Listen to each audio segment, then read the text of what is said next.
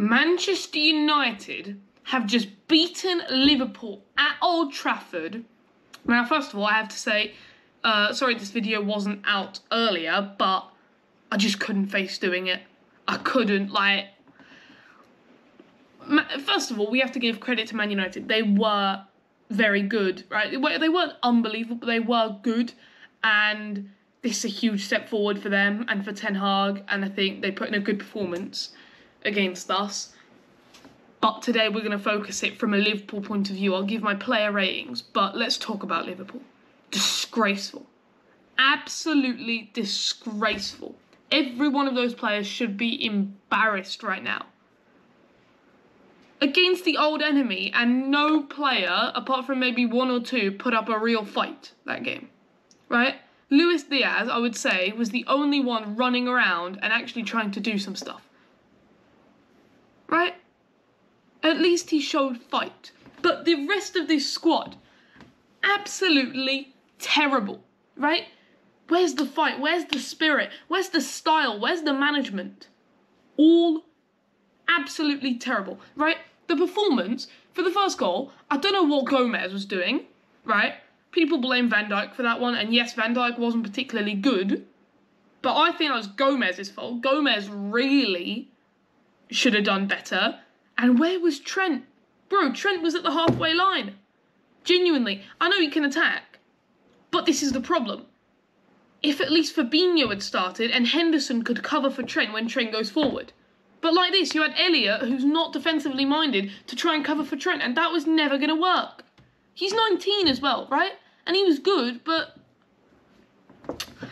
Jurgen Klopp got his starting 11 wrong. Fabinho should have definitely played, and I would have started Tsimikas over Robertson. We're going to get to my player ratings. Robertson was terrible, right? He was terrible. But honestly, I don't know what we did that was good, right? The first goal, obviously, as I just said, mistakes from our entire defence. The second goal, we tried to play the offside trap, and again, Van Dijk was there. I think he was the one that technically played him onside, although it was offside. But honestly, they deserved it. I'm not even mad that that goal, which was probably offside, counted. We did not deserve a thing, and I think that if we drew this game and if we scraped through it, we wouldn't learn as much as if we lost. Now that we lost, I think that Klopp can really try and improve us again, whereas if it was a draw, but yeah, it's fine, we're drawing. So I think it's fine. Salah scored. It was a good header, right? I mean, what can I say? Salah was absolutely nowhere for the first 80 minutes, and then boom, he turns up and he scores. Like, genuinely, this guy is Superman. Even when the entire team is playing terribly, even when he's playing terribly, he finds a way to score. Who does that? So he is actually a bright spark, and he will win the Golden Boot, let's be real here. He's absolutely phenomenal, and he might even get top assists because we'll get onto his chances created. But particularly our defence, and even more so our midfield, big trouble. And we need Thiago Alcantara back. This game just showed how much we miss Thiago Alcantara, because Bobby Firmino was trying to take the Thiago role of being the creative midfielder. But then we didn't have anyone up front. Bobby Firmino was playing like a 6. But Harvey Elliott couldn't cover for Firmino's position, and Milner and Henderson certainly can't, right? We're missing Jota. I mean, look at our bench. Nat Phillips, Vandenberg, Clark, Stefan Bajcetic, Adrian, Tsimikas. Genuinely, the only difference maker when you're losing that can come on is Fabio Carvalho, because Fabinho's defensive. And Fabio Carvalho is 19, for God's sake. Right? You can't just make him be the only one. And yes, injuries are a problem. But signings, FSG, get your money together and sign some players, for goodness sake. Bring in Moises Caicedo. Bring in Yuri Tielemans. Give me Bellingham. Give me Benacer. Give me anybody. Right? I don't care how good they are. I don't care. Right? I don't care if they're not going to work. I don't care if they're not going to work. It's better than this. Right? So at least do something, for goodness sake. But let's get to the player ratings. Goalkeeper, Alisson, I've given him a 5. Wasn't particularly amazing. 89% accurate passes during the game, so he didn't make too many mistakes on that point. And I don't think he could have done anything for any of the goals 2 diving saves, 2 saves inside the box, acted as a sweeper once. He was good, and I would say he's still the best goalkeeper in the world, let alone the league, because, I mean, if he's not the best goalkeeper in the league, then I don't know who is, because everyone's having a shocker. So he's doing... I don't expect him to do anything for those 2 goals, and I thought he was okay. Right back, Trent Alexander-Arnold. 3 out of 10. Not good enough, bro. Like, genuinely not good enough. This guy, he was dribbled past once. He was missing for the first goal, missing for the second goal. And he doesn't track back quickly enough. And yes, for me, he's still the best right back in the world. He's had a bad start to the season. He's still a phenomenal player. And people calling him to be sold, they need to calm down. Because the real problem is the midfield. If we had a defensive midfielder that could cover for Trent, then Trent would be fine. We just didn't have that. Going forward, he was actually good. 2 chances created, took some corners, 92 touches of the football. And he wasn't bad there, but for those goals, I hold him partly accountable. Virgil van Dijk. Now, you'll rarely see me criticise Van Dijk because he is the best defender in the world and has been for a very long time now. But last night just wasn't good. 4 out of 10. Like, and I know people saying he hasn't had a good start to the season, now he's terrible and stuff. Okay, Fulham was okay. I thought he was actually good against Palace, but like the last game was absolutely horrendous against Man United, right? That first goal, again, you saw what happened between him and Milner. They were arguing at each other, you know, Milner was telling him to do his job and stuff. Van Dijk, he wasn't amazing, was he? Like, 84% accurate passes. I just don't know what happened against Man United, and I think that he's still the best defender in the world, and we can, like, calm down. His one performance, the entire team was terrible. But he needs to take some responsibility and stop being soft and go into those challenges. Joe Gomez, 3. I mean, is there much to explore with Joe Gomez? I think it was probably his fault for the second goal and the first. He was absolutely horrendous, and preferably don't want to see him start for Liverpool in a while, right?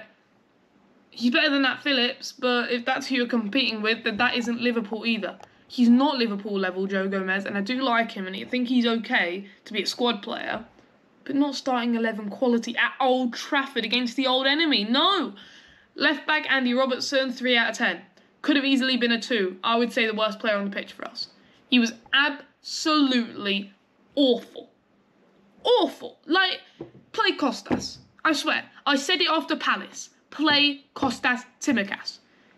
He's forgotten how to go forward. He's forgotten how to defend. And first 2 games of the season hasn't been particularly good. He was all right against Fulham, but apart from that, it hasn't been anything special, right?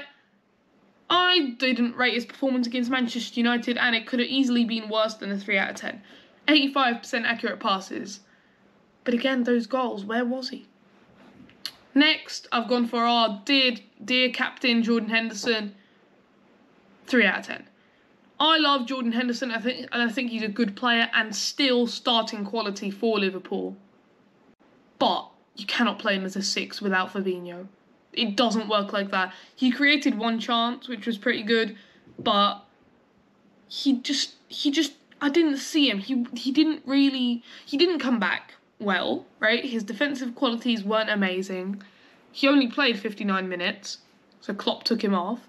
He did have 1 shot, which wasn't terrible, but genuinely, he's still good enough to be a Liverpool squad player for sure, and even starting quality at times, but he needs better players next to him. So without Fabinho, Henderson cannot start by himself without another defensive midfielder.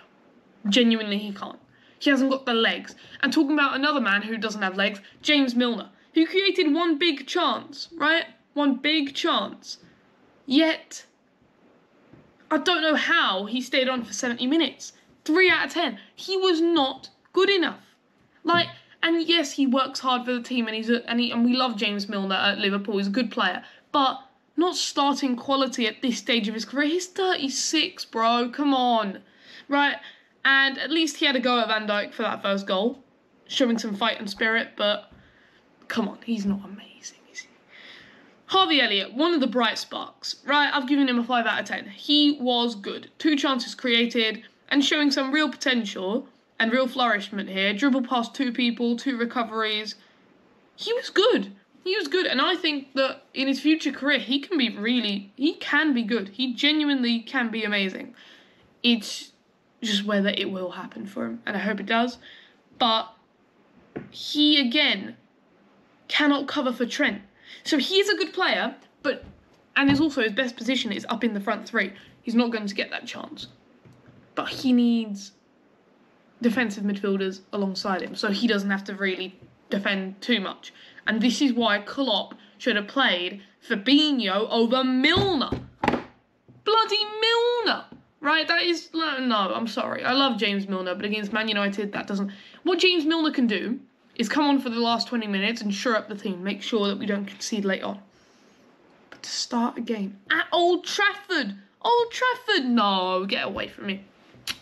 Next, we're going to go to the left. Luis Diaz.